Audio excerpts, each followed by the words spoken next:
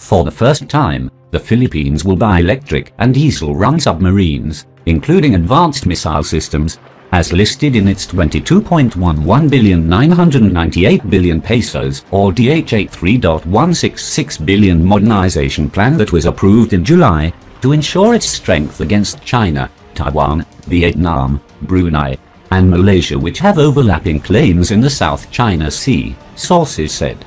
The Philippine Navy will buy several submarines and missile systems in the next 5 years from private manufacturing firms, either from South Korea or Japan, a military source who requested anonymity told Gulf News.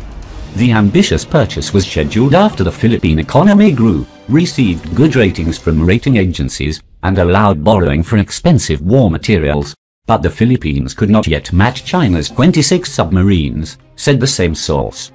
In 2016, the Philippine Navy bought two 1.400 tons Incheon-class frigates, also called Future Frigate Experimental or FFX, manufactured by South Korea's Hyundai Heavy Industries and STX Offshore and Shipbuilding for 418 billion pesos or DH1.5 billion.